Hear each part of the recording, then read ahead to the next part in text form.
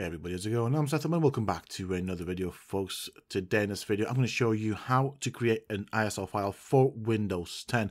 Now, for me, of course, this is a part of a mini-series, and of course, the aim of the game of this mini-series is to create a virtual machine or a virtual computer. The reason I want to do that is because with a virtual computer, you can do all sorts of tests and experiments, and you can break it because you will always have an original image of what the computer looked like, and it is safe. You can break it as many times as you want. First things first, we want to go into the official Windows 10 website. So this is what we're looking for right there. Want to make sure that the link is correct, and it is one that leads to Microsoft Windows. So we want to download the tool. This will take a wee while. Now, as I was saying, the download here, of course, as you can see, once it's ready, just double click on it and we start running the tool to create the ISO file. Of course, an ISO file is a virtual copy of a operating system, basically a virtual disk, if you want to call it that. And with that, you can load it in any ISO program and run it as a virtual disk, or of course you can write it onto an actual disk. Now we are running the program here. It will take a while to get all of the information. I may end up having to speed up certain sections of this video because it does take a while to actually create the bootable disk, and that is what we want.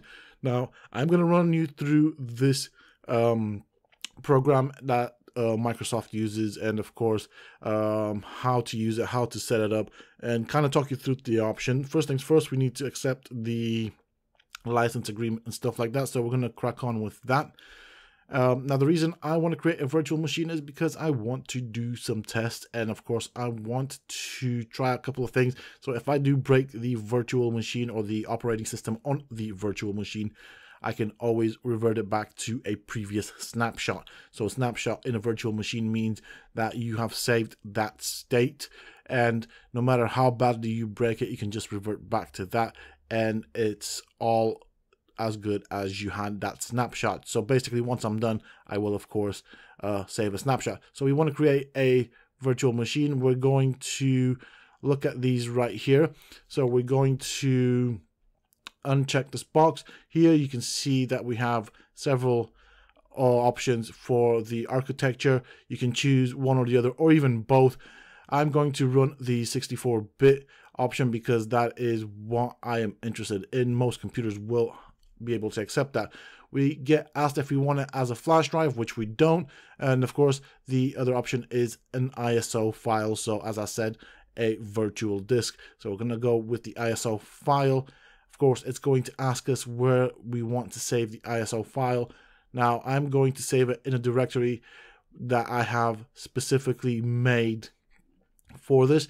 So this will be the operating system itself that we are making a ISO file of, and from now on this will take quite a while.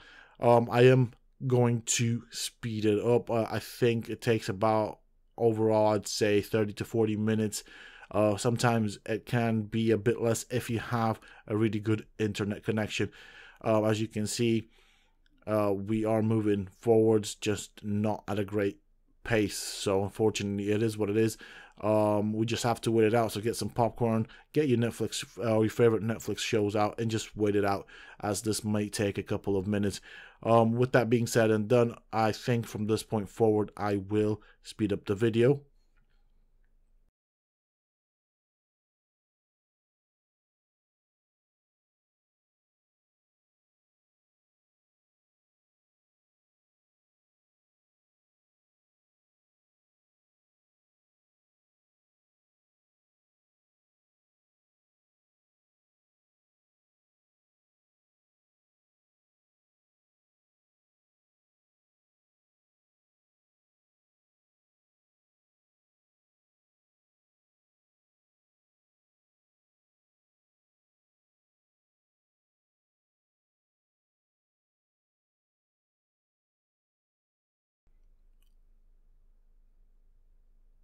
Okay, so we are at 99%. We are going to move on to the next step. So we just wait this one out. This normally doesn't take that long, but we'll see how it goes.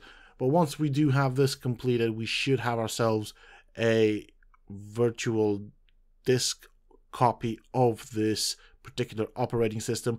I think if you want, you can get later versions, or earlier versions. I think that sounds better. So you can get like Windows 7 or 8 if you want to do that, both in ISO file. It is the exact same procedure as well. It's up to you what operating system you want to play around with, if you're going to use it for the purposes of a virtual machine, which is what I am doing.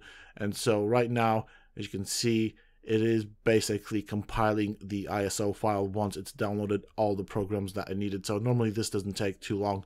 In my case, of course, I do have quite a, I'd say, powerful computer, so it should be able to compile all those files and pretty much set it up for me. I think what took the longest was, of course, the download itself, which is what I sped up. As you can see, we are at 37%. Now, this, as I said, is going to be a part of a mini series. I'm going to create a virtual machine for myself.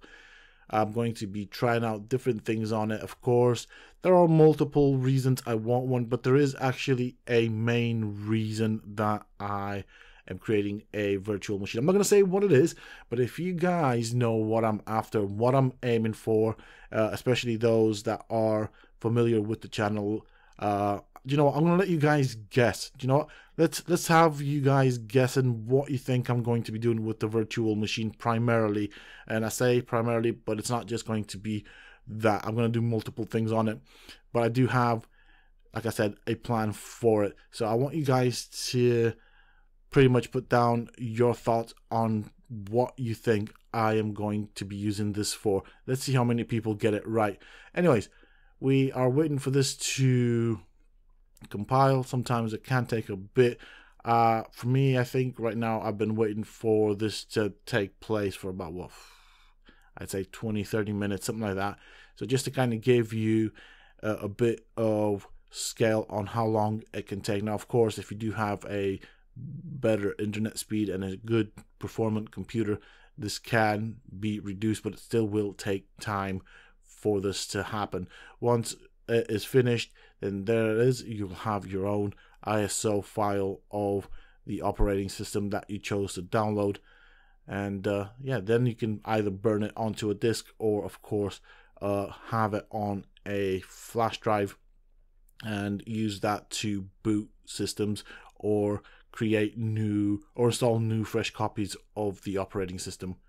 All right, we are at 92%. Not long to go. This one, to be fairly honest, is not all that complicated. I think the most difficult part of it is just having to wait it out. So that's why I'd say probably get some popcorn, get some drinks, watch a show, maybe two, and yeah, after that you will have your ISO file. But as you can see, I've not really done all that much after I chose how I wanted the ISO file. The setup window kind of does it pretty much itself. Once it's finished, it'll basically give me the option to open up a DVD burner or see the file and the file in the folder that I selected it. So I'll show you what it looks like, and there we are. Here is our Windows ISO file ready to go. All we need to do is load it up into a virtual drive. And as you can see, this is the size of the operating system itself, or the disk. So you do need, I'd say, around 5 gigs of space for this. That is pretty much it for this video, folks. I'm going to leave it here. Join me in the next video where I will be showing you how to create a virtual machine, what software to use and where to download it from, as well as how to fully set it up so that you can use it. Of course, we're going to be using this particular ISO file. Until then, stay safe, folks.